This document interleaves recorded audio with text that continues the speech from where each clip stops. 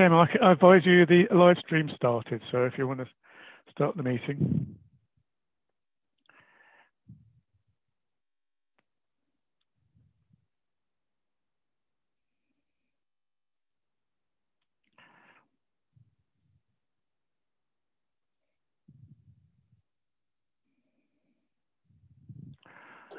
Still muted, Colin. You're on mute. Colin. That might help. Good evening and welcome to East Devon District Council's virtual scrutiny meeting on the 5th of November 2020. I am your chair, Councillor Colin Brown. I would like to welcome anyone watching the meeting via the live streaming. All participants here today are taking part remotely, and as well as being live streamed, the meeting is being recorded, so please bear this in mind throughout, and may I remind you to be careful with your language. May I also remind members that the Code of Conduct applies throughout this meeting. We also reserve the right to remove and disconnect any participant who is disrupting the meeting by whatever means. Please turn any telephone devices off or to silent. As this scrutiny meeting is dependent on internet connection and a power supply, in the event of a break in the internet connection or power cut, bear with us as we try to reconnect. After 50 minutes, if we are not able to reconnect, we will consider the meeting adjourned and reconvene at a later date. Please check the committee pages on the website for details. Please make sure all microphones are muted when you are not speaking, and to avoid any background noise levels. Keep points short and do not repeat points that have already been made, and do not interrupt. If you wish to comment, please raise your electronic blue hand and wait to be called.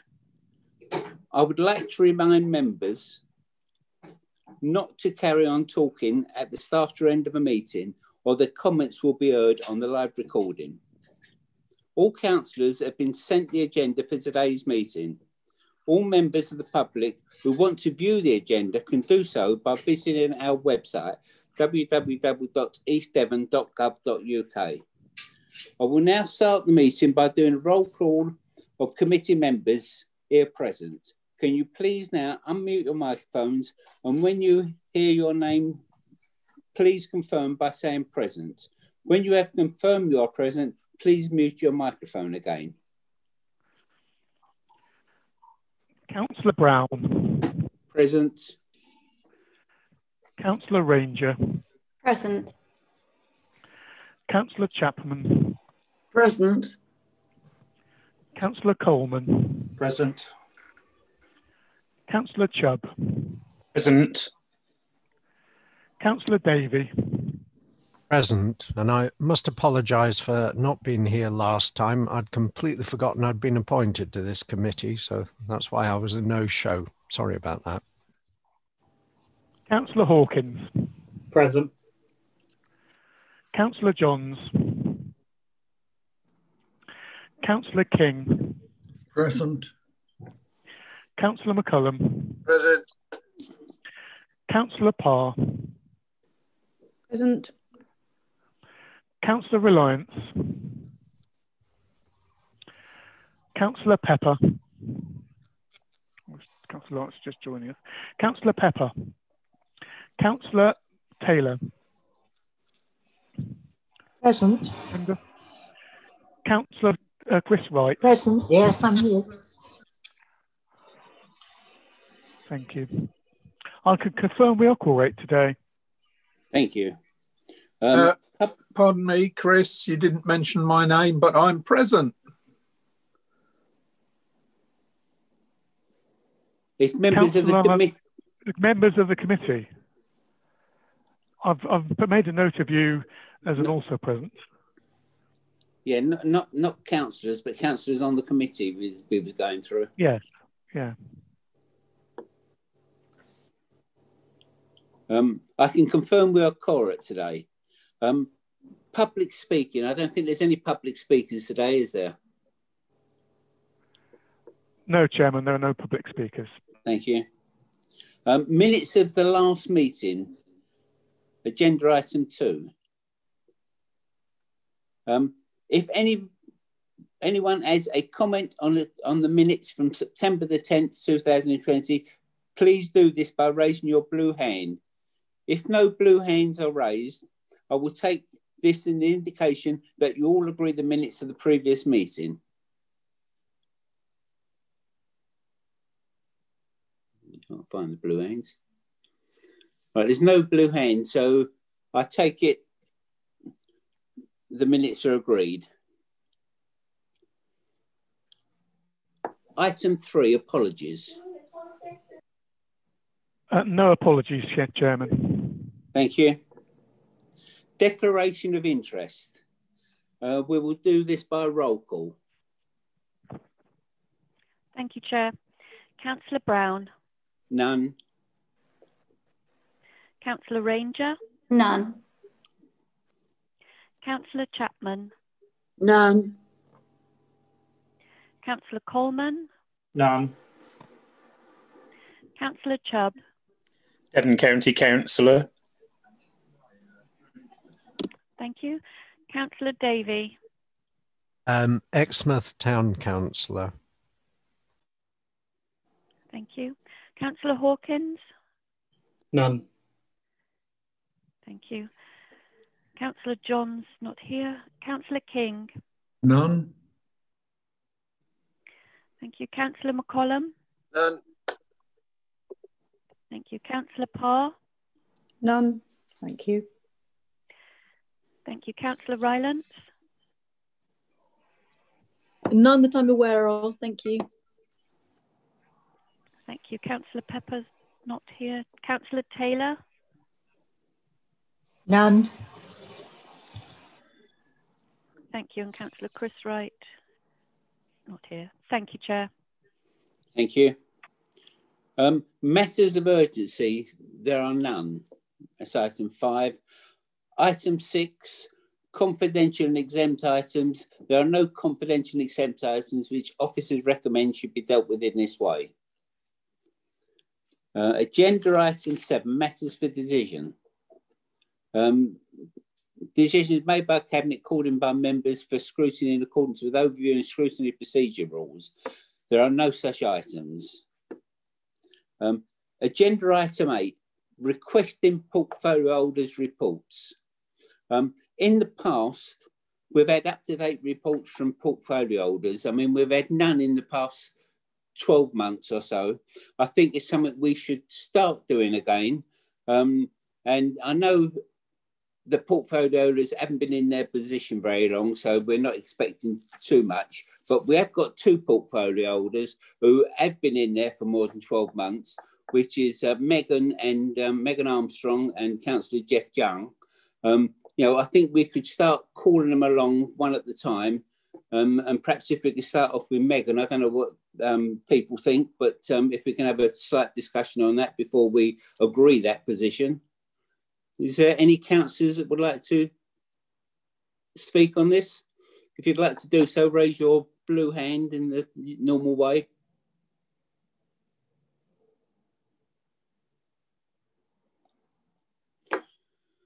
Right, I can see 3 blue hands raised. Councillor Bruce Desarum. Thank you, Chair. Yeah, I think that's a very splendid idea.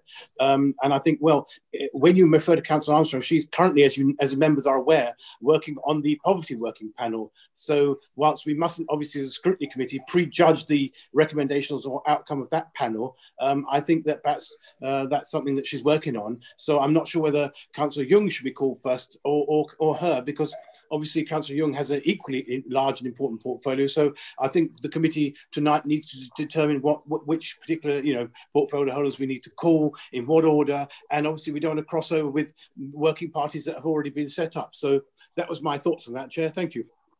Thank you. I can see no other raised hands from councillors, only from the committee. So if we go to the committee, Councillor Ellen Parr, first one I can see. Yes, thank you. I think this is a very important role that we should be pursuing, and I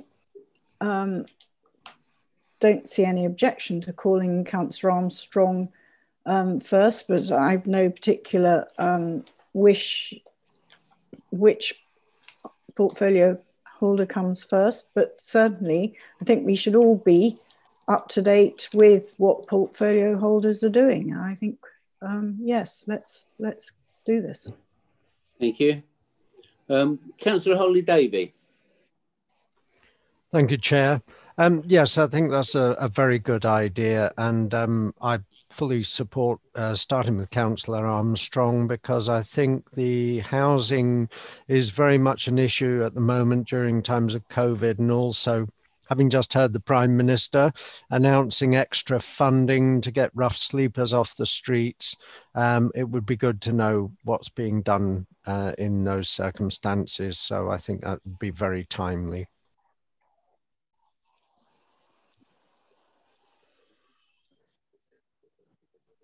Thank you.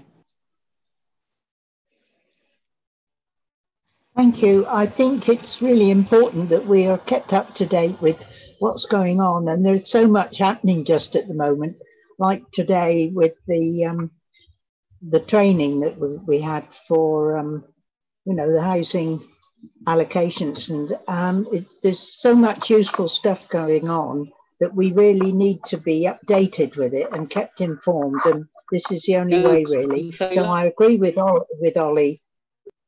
Thank you. Can you hear me? Thank you.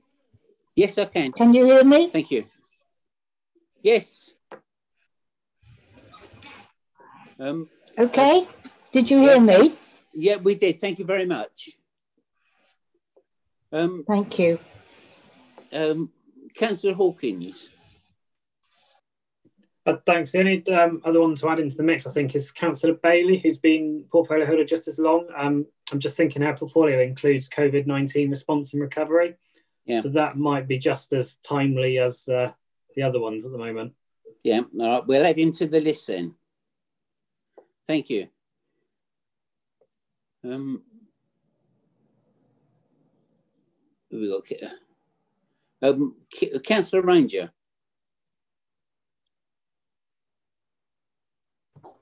Thank you. So I just really wanted to clarify. So, are we saying that at every meeting we're going to get, or we're suggesting that we get an update from portfolio holders? That's my first question. And are we suggesting that we get an update from every portfolio holder? And will that be a written report in advance, or is it always going to be a verbal report at the meeting? I was only thinking some meetings are meatier than others. And if at every meeting we're having a verbal report that we haven't seen in advance, if we've got sort of larger items on the agenda than we have tonight, that would be quite some meeting if we're having verbal reports from portfolio holders that we haven't had sight of previously. I'm just putting that out. So I think it's a good idea to have updates from portfolio holders. But I was just wondering about going forward, what format that would be in. Well, they can make a written report, which we can all see, and then they can come along to the meeting and we will ask them questions from their reports, if that's agreeable by everybody. Councillor Chapman. Thank you, Chair. Yes, I would like to hear from Councillor Armstrong. I am on her poverty committee, but the fact we've gone back into lockdown and the officers couldn't give us a report on the increase of domestic violence that the police are monitoring, and also the child helpline.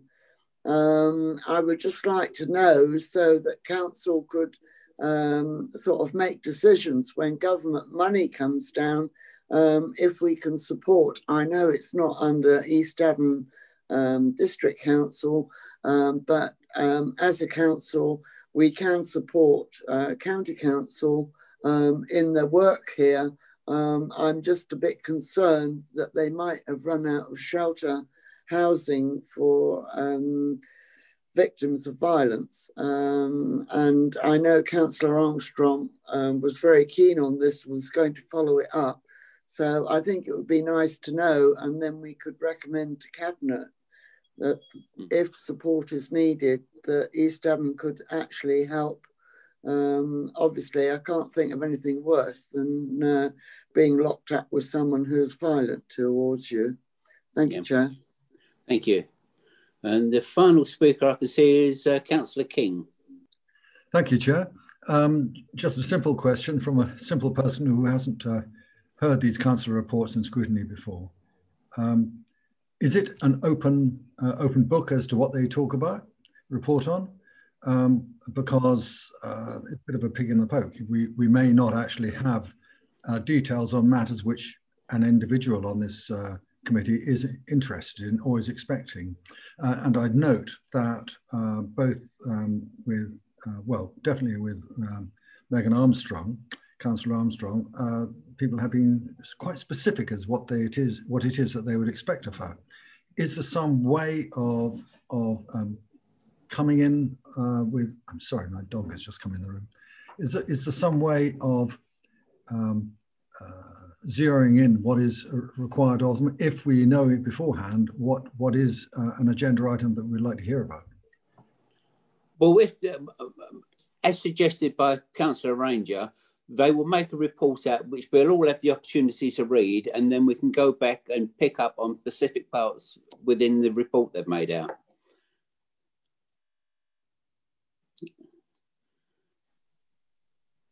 Right, I can't see any other blue hands raised.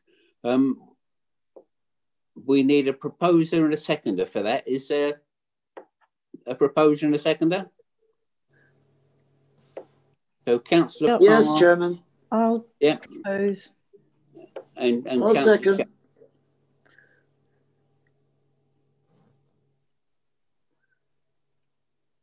Thank you.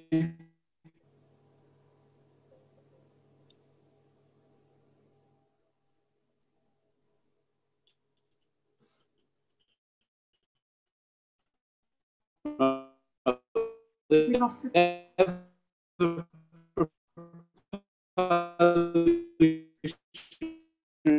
seconder.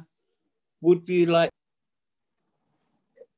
Chair, I think we're struggling to hear you. And this is me.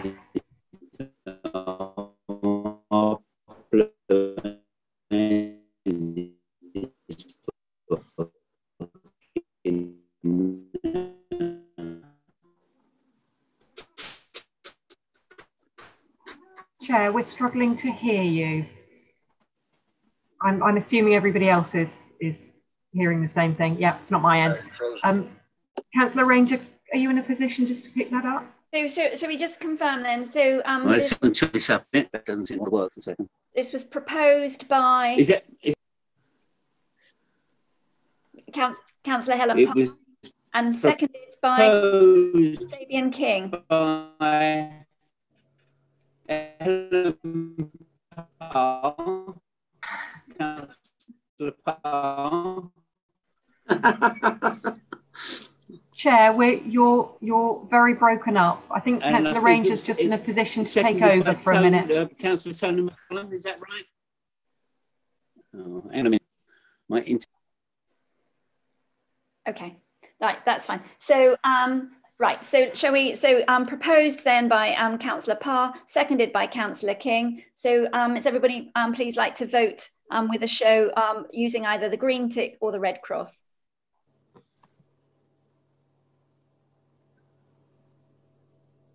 Those watching online, the voting is taking place.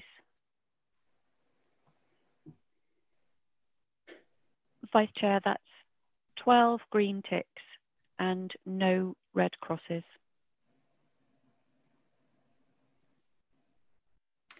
Thank you. So the next item on the agenda then is the scrutiny forward work plan. So we have had some proposal forms received. And the first form, the first proposal was on the Standards Committee and Subcommittee issues referred from the Chairman of Audit and Governance. And I'm back now, Val. Okay. All right, sorry to interrupt you. That's okay. Fantastic. I said my internet was going down earlier on, didn't I?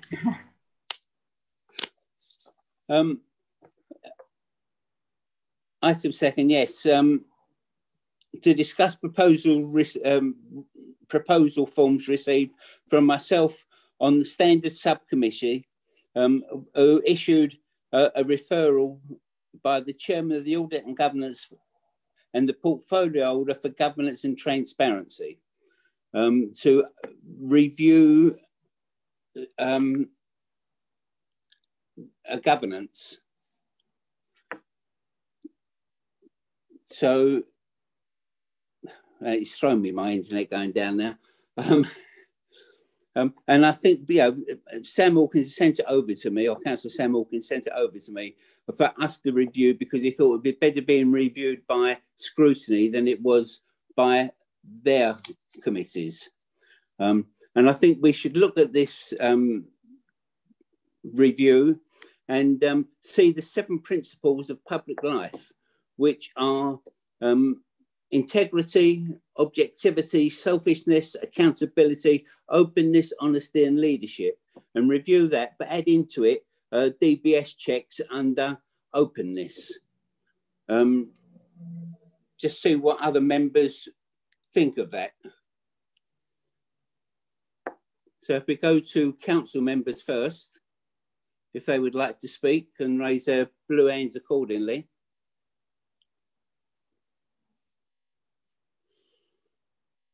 We've got Councillor Andrew Moulding. Thank you very much, Chair. I'm very much aware, as I'm sure most members are, that business in the Scrutiny Committee is fairly light at the moment. And I see that there should be opportunities for Scrutiny to do its job in scrutinising the work of the District Council. And as far as Standards Committee is concerned, fair enough, this report seems to suggest that the standards process should be considered by the Standards Committee themselves. Now, for me, the reason for having a Scrutiny Committee is so that the Scrutiny Committee can look objectively at matters of the council carried out by members of the council and indeed by officers to ensure that these issues are considered properly. Now, it's all well and good for a report to go to standards, but I don't think standards meet probably until, what is it, January, something like that. And my thoughts are that with the business levels in scrutiny at the moment, it would be very useful for standards to have an objective report from scrutiny prior to when they meet in probably January. And that's a suggestion, Chair. Thank you. Councillors, we'll take the councillors first. So it's Councillor Mike Allen is the next one on the list. Thank you, Chair. The Standards Committee minutes from October, point 4 says there should be stakeholder engagement on the appropriateness of the code of conduct. And obviously, there are other issues that have been subject to complaint in terms of procedures. The recommendation, therefore, is that a Standards Committee review a procedure of the complaints procedure and of the actual code itself is very timely. And there is a review going on through the LGA at the same time, which we should respond to. And all of these things are best done by a Scrutiny Committee review. We are, after all, stakeholders. And I think of all the people that ought to have an independent and impartial view of the Standards Committee procedures, it should be the Scrutiny Committee looking at it very carefully and impartially and making sure that the Standards Committee has no political imbalances in it. And it's stated by the Standards Committee that they can manage conflicts of interest. I'm not sure if the recent situation with Councillor Miller's review is actually in that category of being able to manage conflicts of interest. There are also conflicts of interest arising from complaints against certain town councillors by certain district councillors, and that needs very careful handling and very careful scrutiny to see whether or not any complaints are vexatious or are in fact politically motivated and part of a political campaign. And what should the procedures be in those circumstances? The situation is, as far as I know, for the last decade, we haven't had a scrutiny review of standards. And it is very timely to have this review right now. If this council wants to keep to its attitude and commitment to transparency, this is the right committee to review the whole standards process openly, fairly, and in public. Thank you, Chair. Thank you. Right, I'm taking councillors first, not people on the committee. So the next speaker is Councillor Paul Arnott. Thank you, Chair, very much. I'll just say very briefly, for the record, I don't agree with what Councillor Allen's just said about the most recent Standards Committee. I don't think there's any basis for that, and I don't suggest that should be discussed further. But I would agree with him in every other respect. I've been wanting the standards processes at this council, other councils as well, but this council in this case, obviously, to be vastly improved for about, I don't know, 10, 12 years now. I think there is a risk that there is a random element about which complaints move forward for eventual investigation. I think there is an issue about the resources that get put into them. The question that becomes, and so I think it is incredibly important, and there are some major issues and there are some major staffing issues. You know, what are we going to do? Do we have, which is, I believe, an item that the Standards Committee was going to consider itself, do we have somebody external who assesses the complaints in the first place? In other words, that we don't just put the whole thing, the whole burden on the shoulders of the monitoring officer, who inevitably finds her or himself in a very difficult position because they are answerable and have relationships with both members and with officers, and some members more strongly than others. It's very, very difficult. And it puts the monitoring officer in a very difficult position. But I suspect what the monitoring officer may say in a minute is, you need to find a really strong reason why you're holding this out of the Standards Committee itself, which is under our constitution, the entity that's meant to be dealing with it, and bringing it into scrutiny. So I really support the principle, hugely support the principle of totally overhauling the way we look at standards. I'm not sure it's legitimate to take it through scrutiny, but you know, if it is, so be it.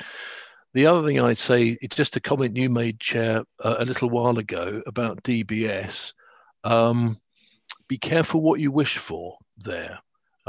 You will have seen reported in the last week a case of a former district councillor, and I will say no more, but that person and the allegations against them would have not had any, there would have been no benefit of a DBS in those particular allegations.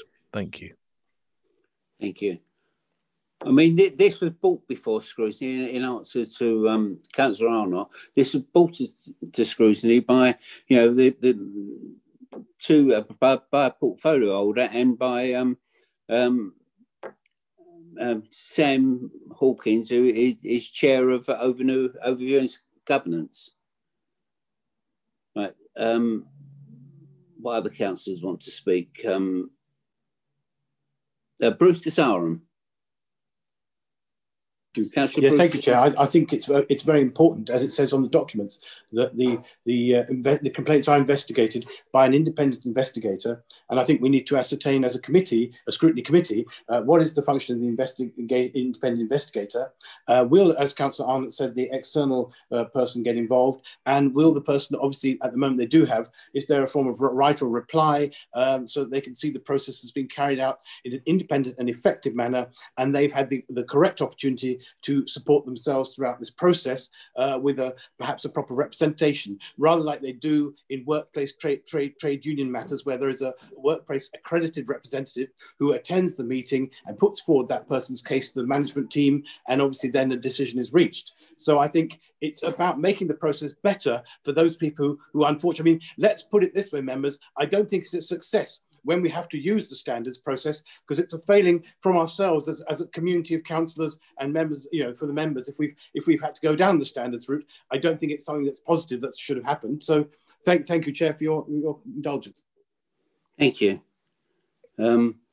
That's all the councillors that are not on committee. I've got a hand raised by Henry Gordon-Lennox, but I don't know whether he's on this committee or a councillor or what he wants to say. So we'll give him an opportunity to see what he wants. Henry Gordon-Lennox. Thank you, Chair. So I'm here because it's my comments that are on the form. Right. I thought it wise to be here so that I can just impart the rationale that sits behind it and to help the committee fundamentally. It's fair to say that there has been a lot of disquiet with the process and elements of it of late, and not just of late. You know, outside of the council, there have been criticisms for quite some time. I understand that. You know, I don't want to go into too much, and I don't want to go into too much detail in the sense that there's a lot of issues that are raised. But if I can perhaps just try and address some of them, so that you can have have it in mind as you're going on to discussion. I mean, obviously the Localism Act requires the council to adopt a particular process or procedure, which it has, which is what we have. And the council has delegated that responsibility in terms of appraising and recommending to council to the Standards Committee. Now, the reason I've said on the form that there's an element of duplication of work is it's not that scrutiny can't look at the standards process or elements of it, and I'm not suggesting that.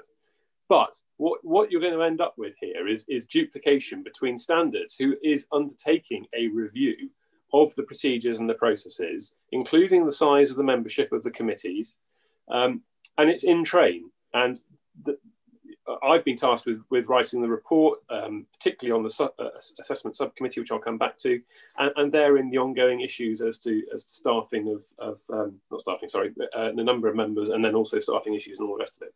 And all I'm highlighting really is that, you know, scrutiny would effectively be duplicating the work that is being undertaken within standards currently, and there is nothing to stop any member of the council attending the standards committee and having or engaging in the process and passing on councillors' views, so that the standards committee can hear it and it can take on board that as part of its discussion.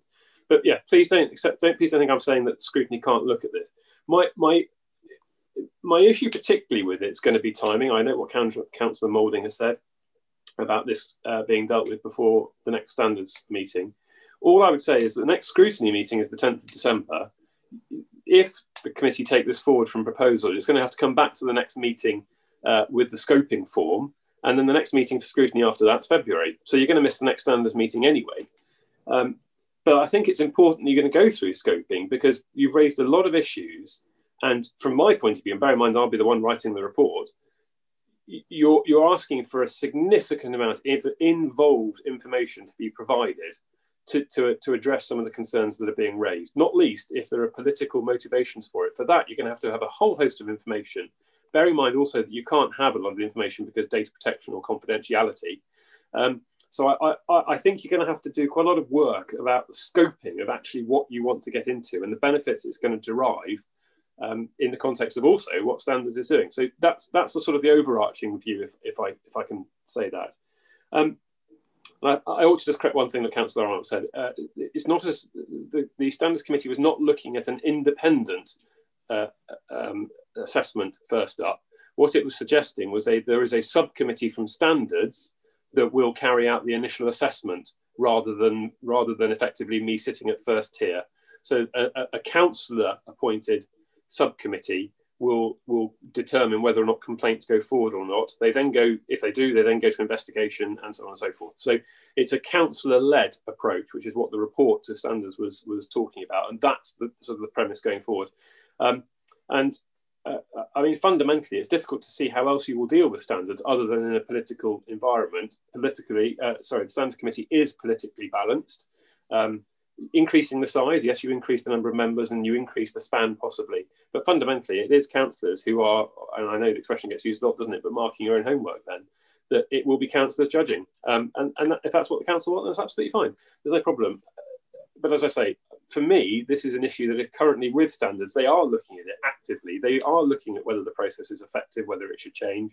And for me, and from a purely personal point of view, the practicalities of preparing something meaningful for scrutiny in any meaningful time frame as well concerns me. So that's my tuppence worth. Thank you, Chair. Thank you. Thank you. I mean, Henry, it sounds like you don't want the work the way you put that across, but there we are. I mean, all we can do is a scrutiny. Always eager for work, Chair. all we can do as a scrutiny is make recommendations to council. We can't enforce anything on council. We just make recommendations. Yes, you're absolutely right. I mean, fundamentally, though, scrutiny is really, I say really, it's to hold the executive to account fundamentally, and yet Standards is sitting out with the Standards Committee. So it's a slightly odd scenario, but I accept absolutely that scrutiny has the ability to ask.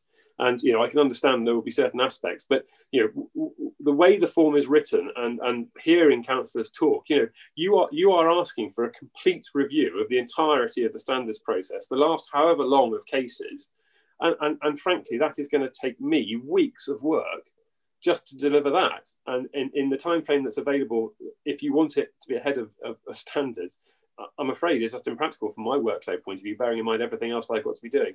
So it's just to urge a degree of caution about what it is specifically that you might want to get into as this debate goes on, bearing in mind that you're going to have to go into the scoping exercise as well. So if it's a whole wide-ranging issue, honestly, I think the councillors should be going to the Standards Committee and saying these are our concerns and picking it up there rather than necessarily scrutiny doing it. But part of that's a plea for me, just a plea for sort of a degree of reasonableness about what it is the committee actually specifically wants to get into in relation to Standards, because, as I say, the whole gambit seems to be open at the moment. Right. Councillor Mike Allen. Yeah, thank you for letting me come back in, Chair. I mean, I did send to you suggested Standards scope. Do you mind if I just read it? As long as it's not too long. No. Recommended terms of reference for our review should be to examine the structures, processes and practices of East Devon District Council regarding the most significant threats to ethical standards, the maintaining of codes of conduct for local councillors and senior officers, the procedures for investigating alleged breaches fairly and with due process, the ways of enforcing codes and imposing sanctions for misconduct, the procedures for declaring interests and managing conflicts of interest, including between SMT and councillors, the procedures for whistleblowing, and any evidence of intimidation of councillors or officers, and make recommendations for any measures that could be put in place to prevent and address such intimidation.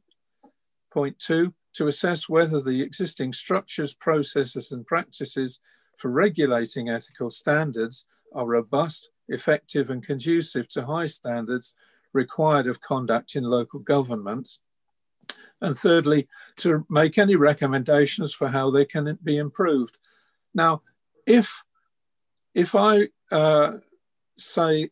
suggest that if anybody doesn't want this to proceed, one of the first things they will do is recommend an alternative procedure that takes it away from this committee. And the second thing is that they will say there's too much work involved and it's too difficult and it'll take too long. Those are standard things that have been used in the past. In fact, the same arguments were used over the recommendation that scrutiny should look at poverty. And the same process was used to defer the discussion of scrutiny about economic development to send it, in fact, originally to overview, but it ended up in cabinet. As far as I'm concerned, scrutiny needs to look at this particular topic and look at it carefully and independently of the Standards Committee itself. There is no legitimate legal constitutional reason that we cannot look at it. And it would be very wise for transparency reasons that we do. Thank you, Chair. Thank you. Right, we've got lots of committee members' hands up, but I will take the last councillor who's got his hand up, which is Councillor Andrew Moulding. Yes, Chair, thank you, as Councillor Allen said, for letting me come back and speak again. And I listened carefully to Henry Gordon-Lennox, and he says quite rightly that there will be a lot of work involved in preparing a submission that scrutiny wants to consider. But likewise would be exactly the same in preparing a report for Standards Committee. You have to look at the whole matter of standards and the length and breadth of the debate that they have to undertake at their meetings. Now, if it takes a long time, and I quite understand, it's very unlikely that Henry will be able to prepare a full report and investigation for scrutiny to undertake in time for the next Standards Committee. That doesn't matter. We have to get it right. And to get it right, I think scrutiny needs to have the opportunity to put forward its various suggestions so that standards can then consider it. Now, if that takes until the next full council meeting in May, then so be it. But we need this work to be done properly. Thank you very much. Thank you, Councillor Moulding. I said I wouldn't take anybody else, but being fair to everybody, I will take Councillor Arnott to give him the opportunity to come back as well. And then we go to the members of the committee. I'm really grateful to you, Chair, for that, and really am. Just wanted to come in with a little bit of Luke chapter 15, verse 7. There'll be more rejoicing in heaven over one sinner who repents than over 99 righteous persons who do not need to repent. So I'd just like to welcome here the extraordinary new enthusiasm of the Conservative group for scrutinising the standards process after a number of years in which they didn't, but also quite seriously to endorse more or less everything that Councillor Allen has said there about the potential scope. It's absolutely none of my business at all about whether this is duplicating work of the Standards Committee or not.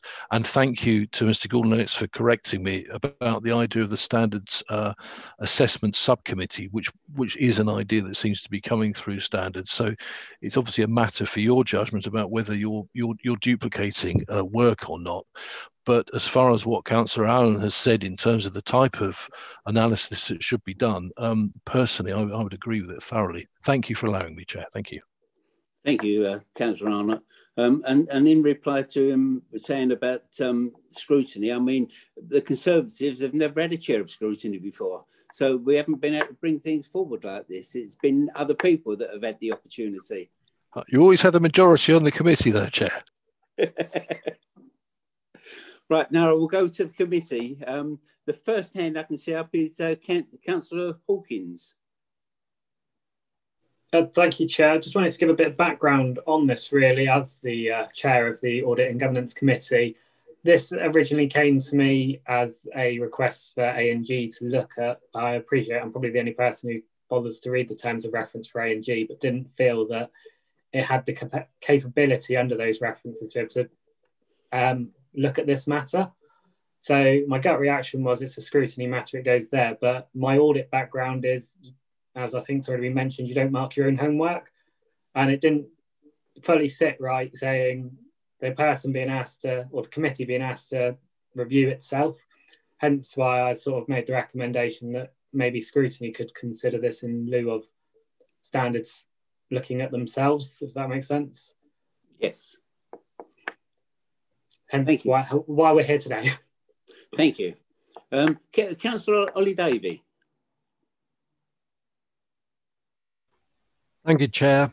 Right, I'm just going to run through a few things. I heard a proposal to add a requirement to have a DBS to the 7 principles. I mean, I feel a requirement to have a DBS is something very specific and hardly a principle.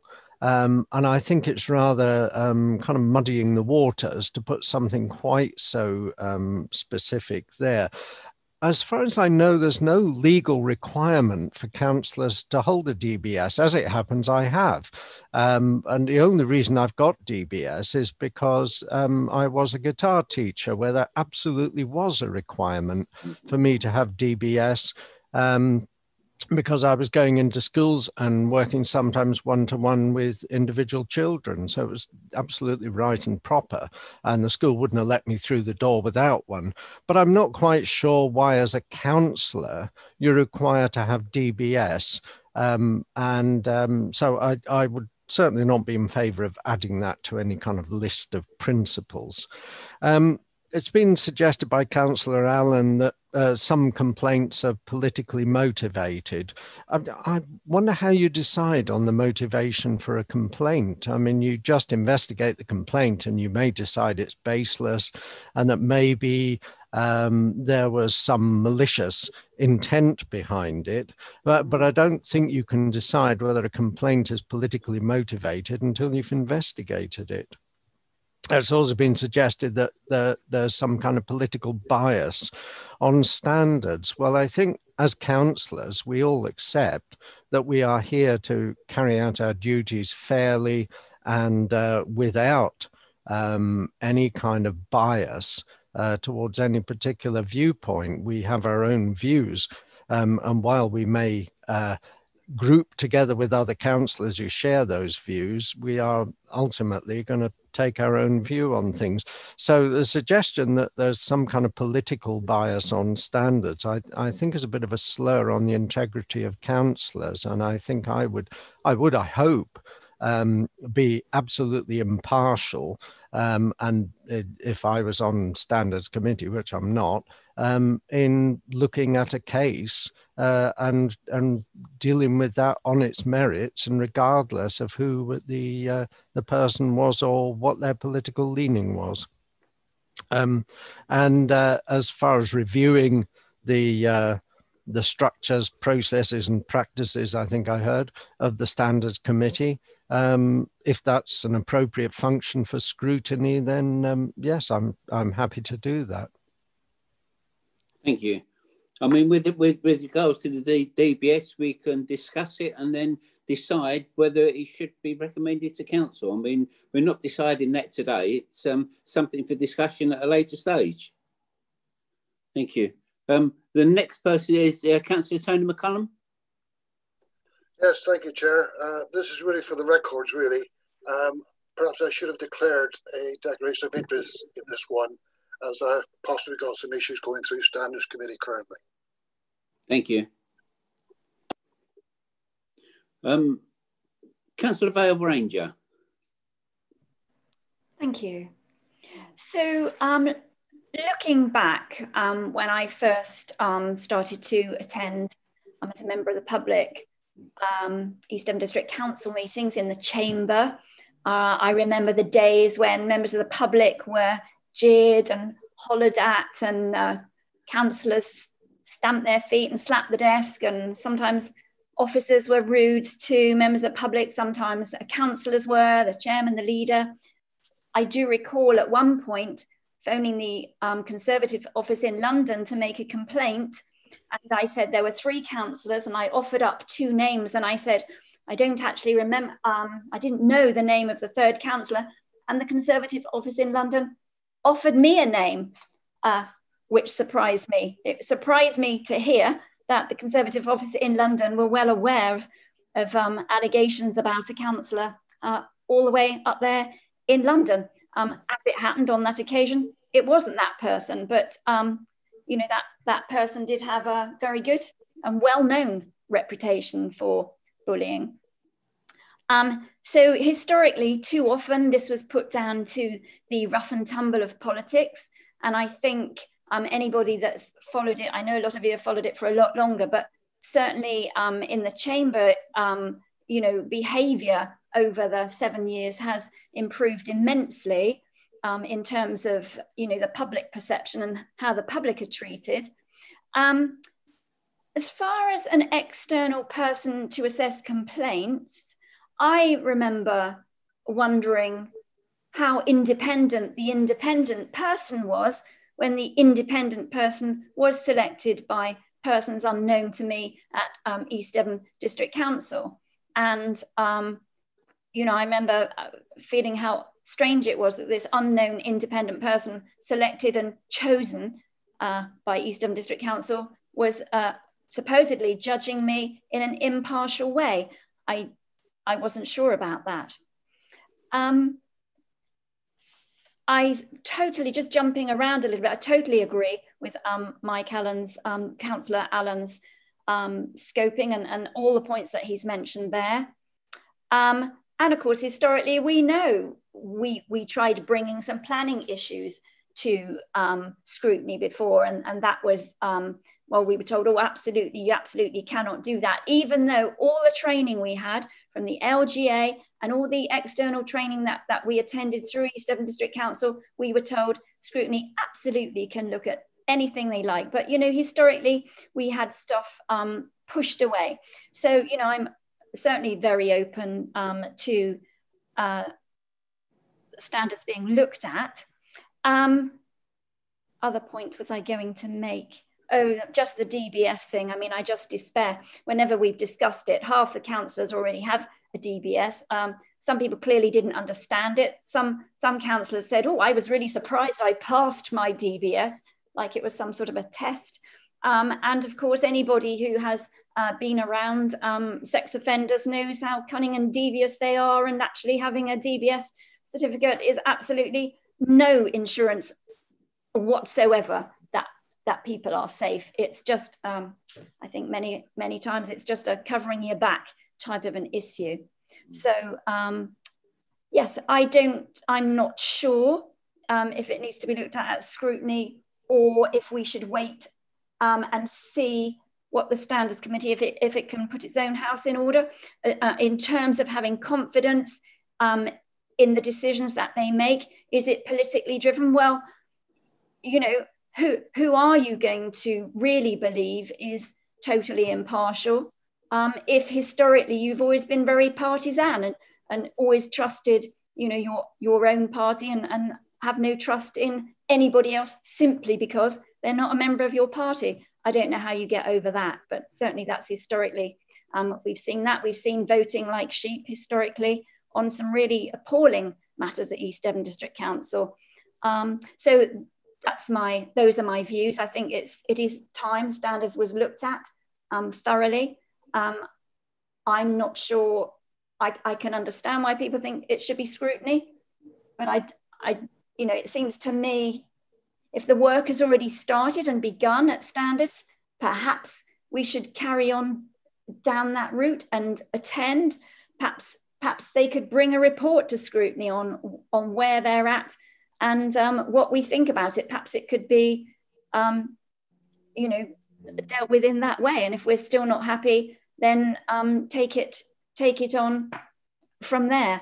But certainly it needs, I think the scrutiny needs to be done either here or at the Standards Committee as soon as possible. Thank you. Councillor Mary Chapman. Thank you, Chair. Yes, like Councillor Ranger, I've been on scrutiny for many years and done an awful lot of training. And I like to think that I am not political when I'm scrutinising something. And I do agree with a lot of the scoping that Mike has put forward. However, what I would like to look at with the standards is what is brought to standards and when it is brought. And therefore, maybe this is something for the leader, because I know he doesn't want to go back on things, and things have been done and it's been dealt with. But really and truly, a councillor who has not been well and has been under pressure, and 3 months ago, it was East Devon was notified that there was problems, and nobody took it on, and it should really have been taken to standards that this councillor was having problems. Now, you know, so when it comes to standards, what is actually brought is down to the monitoring officer, but there are a lot of other issues as well that could have been addressed a lot earlier, and saved a lot of grief and a lot of upset. Well, can I just stop you there for a second, Maddie? We're not talking about a particular councillor in this. No, I know. What I'm saying is I would like to look at when things are brought to standards. I want to know why certain things, when they happen, aren't put to standards when they should quite clearly have been put to standards before. And so I don't know the criteria of this. So therefore, I would like to look at the way standards works more, so that I can understand when something happens that it isn't taken to standards, and what is, you know, what is the criteria? You know, how far do you go before you have to go to standards? This is my problem. That's why I think scrutiny should look at, scope it, and have a look and see what we should be doing, so we don't get ourselves in any, you know, anyone gets into a mess, you know. Yeah. Basically, that's what I'm saying, Chair. Right, thank you very much. I know we've got the last blue hand up and see raised is Councillor Helen Parr. Thank you. And I would like to ask Henry, I'm looking at your comments, Henry, and the last section in your comments says that you consider it be most appropriate for concerns to be fed into the process currently being undertaken by the Standards Committee. Can you say how we do that and at what point? Can you just explain what our role could be, please? Henry, would you like to? Yes, I agree. So every time I get that, I always have to try and fumble to find the mute button. May I just address something that Councillor Chapman was saying? So I wonder whether there's a slight misconception about the process.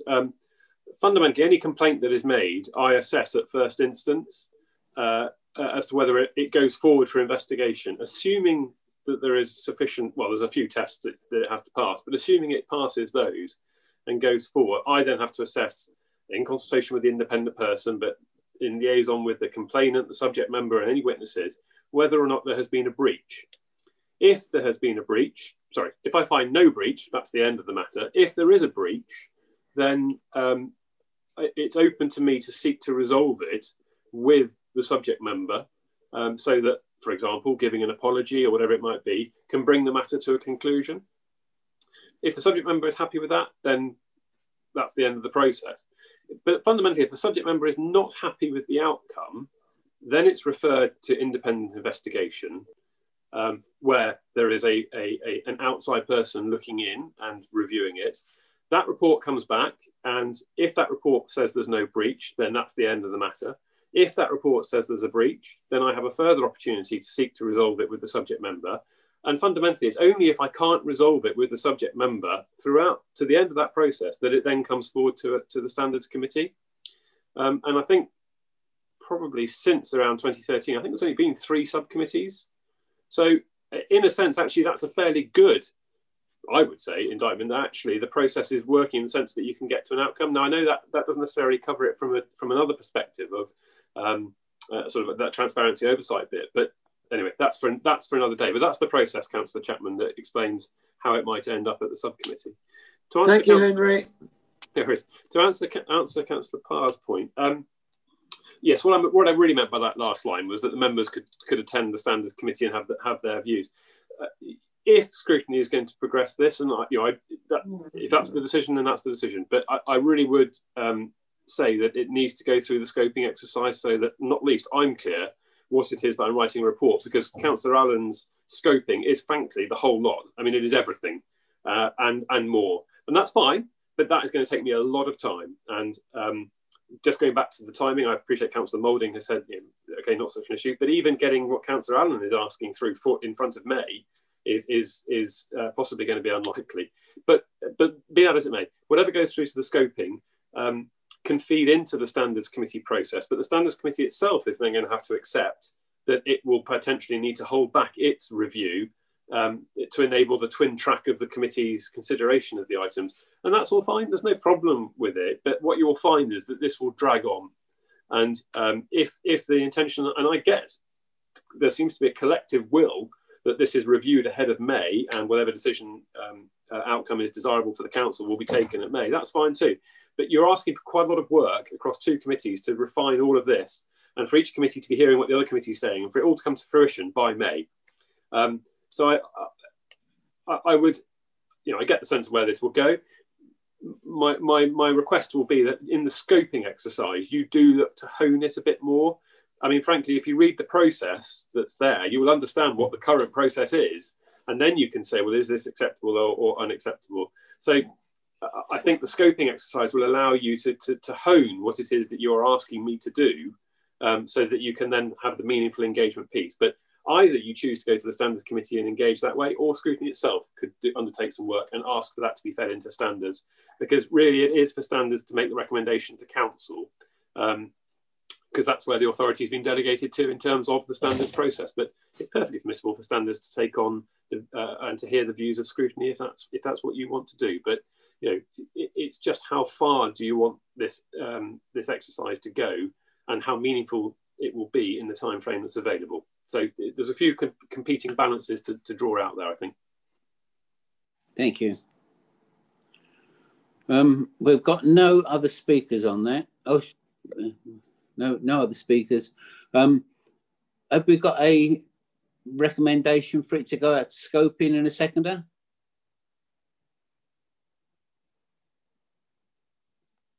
Is there no one want to take it forward?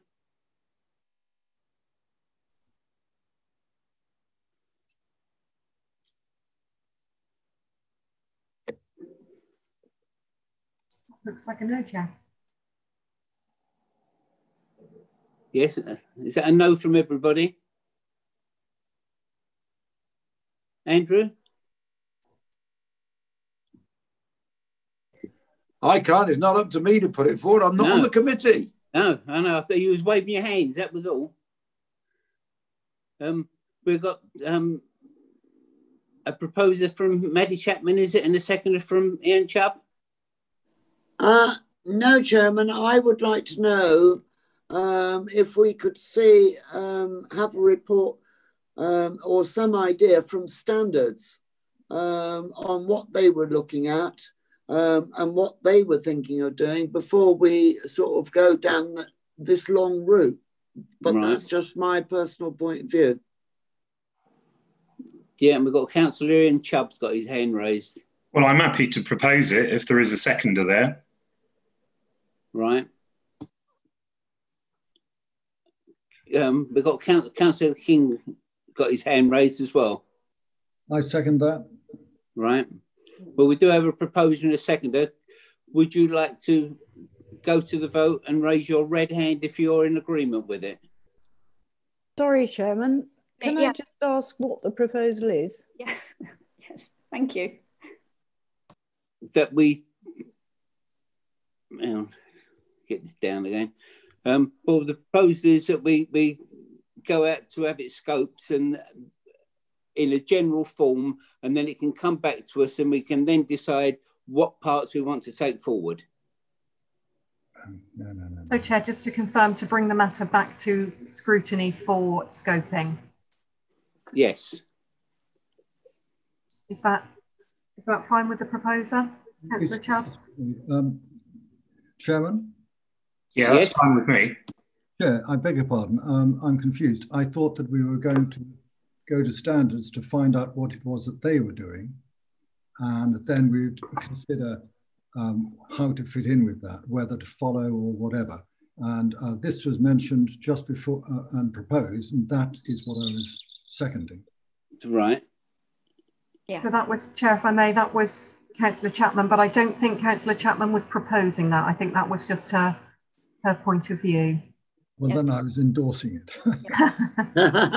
Thank you. The King was proposing that. I would second Councillor King's proposal. I propose it. I second it. Thank you. Right. Okay, so we then don't have a second of Councillor Chubb.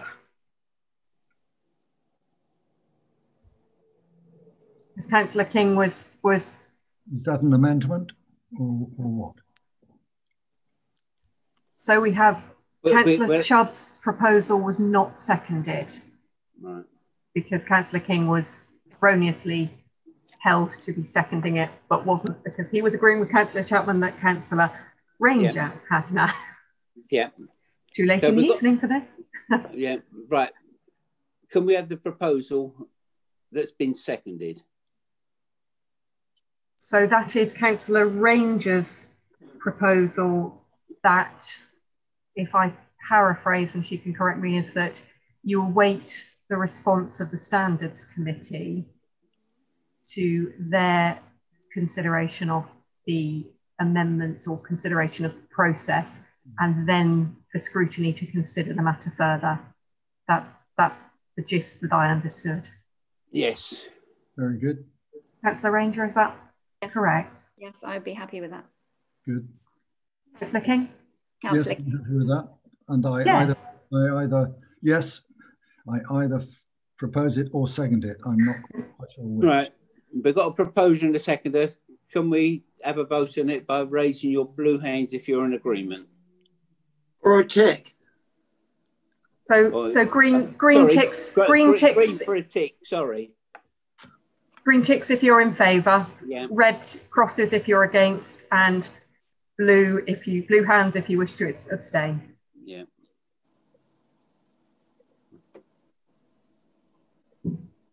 So for those watching online, the vote is now taking place. Chair, there are 10 green ticks votes for yes and 1 blue hand for abstention. Right, thank you. Well, that motion is carried then. Right, the next thing on the agenda was the 5-year land supply. I mean, now that we've left GESP and you've got the government white paper coming out, I think it's a matter that we do check to make sure that we've got some defence in a 5-year land supply. So would councillors like to make a comment on that?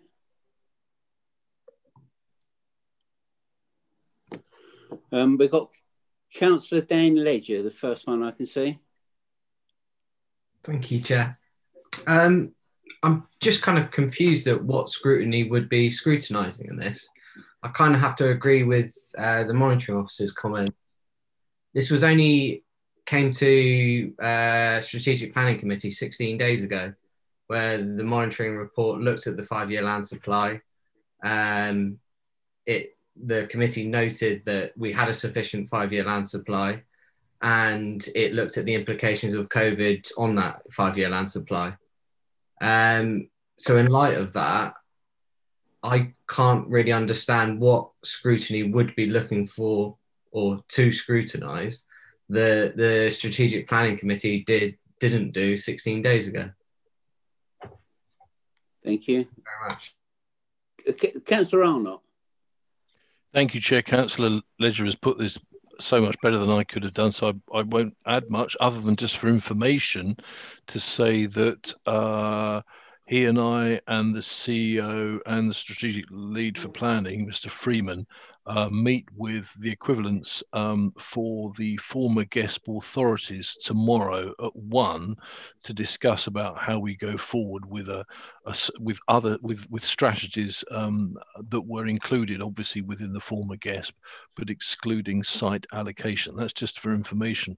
But other than that, Chair, yes, just to warmly endorse what Councillor Ledger has just said. And I suppose to say, I think Councillor Ranger mentioned this earlier. For many, many years, councillors were very keen to bring in planning issues into scrutiny, and were very specifically told we couldn't do it. But again, that's historical, probably. Councillor Moulding. Yes, Chair. I think, I'm on the Strategic Planning Committee, but at the same time, I would welcome some independent views yet again from members of Scrutiny. This is such an important issue, and we all know now we have a white paper that's being debated just at the minute.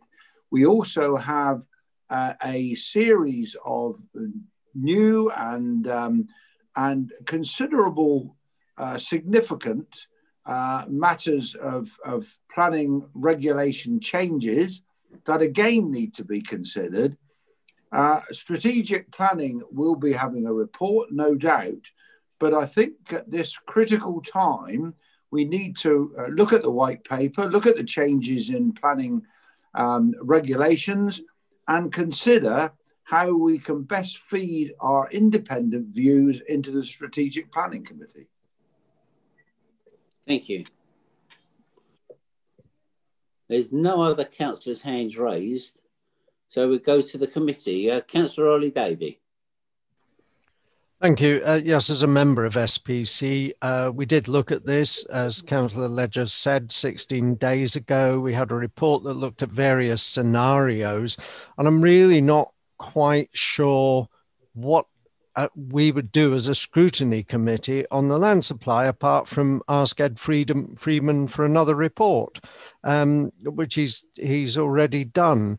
So I cannot see, unless we're all experts on 5-year land supply issues, I don't see that we are going to be able to do any better than the officers in assessing what our availability of land is. Thank you. Councillor Ranger. Yes, sorry. I'm wondering if it's possible to ask Councillor Ledger.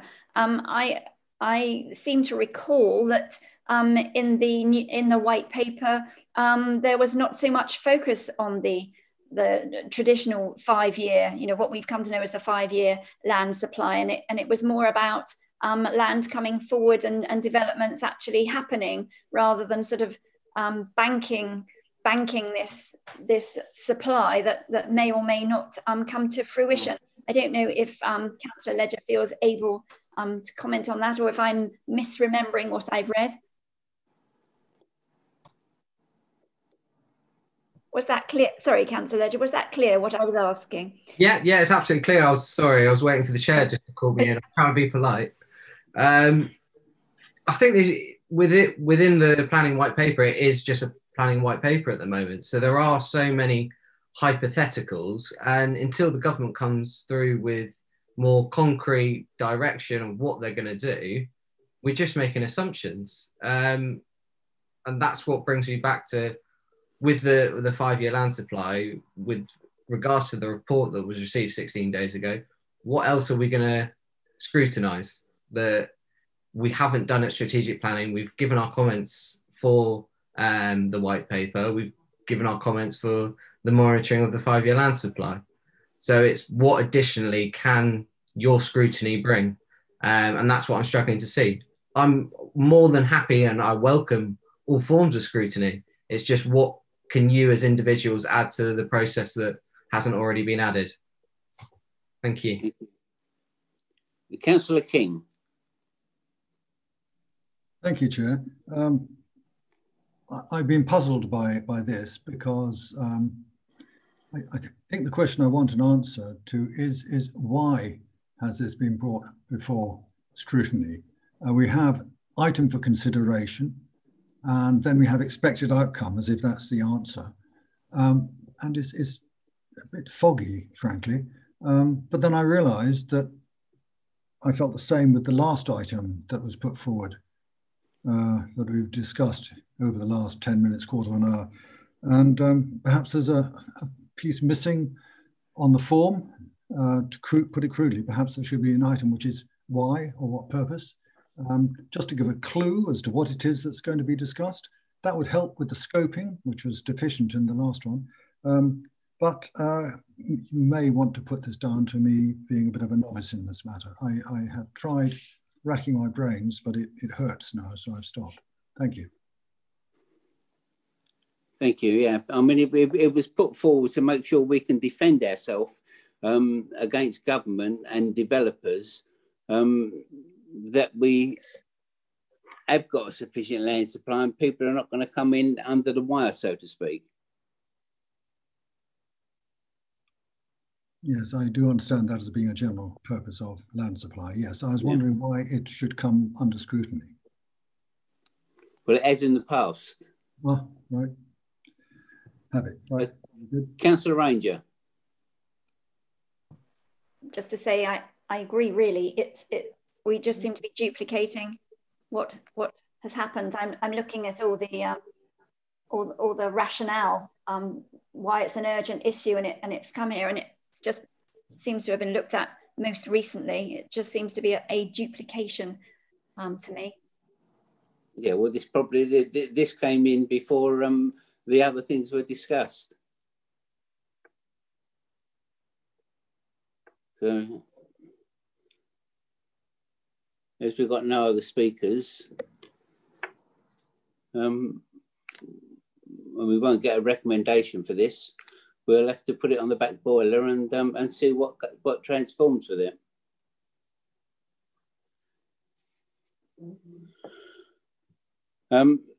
There's no other forward plans. There's no other forms come in. It seems like nobody's got an interest in doing things, but it'd be nice to have some forms brought forward.